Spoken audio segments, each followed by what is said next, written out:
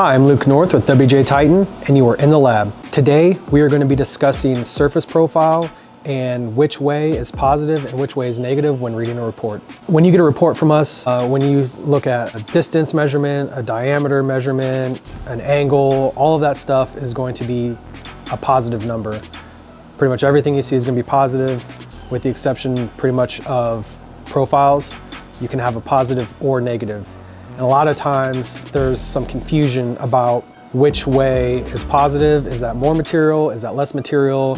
If it's a hole, is it this way? If it's a surface, if it's a pin, is it that way? So we just wanted to kind of clear that up for you guys. So the easiest way to think about it is positive is always going to be more material. If you have a pin, if that pin is large and you're getting a profile off of that pin, if there's more material, it's going to be a positive number. If there's less material than should be there, it is going to be a negative number. If you're looking at a through hole, if you have a smaller hole than what you need, that is going to be a positive result because you have more material than should be there. If you have a complex surface, it's pretty much based off of the vector of that surface.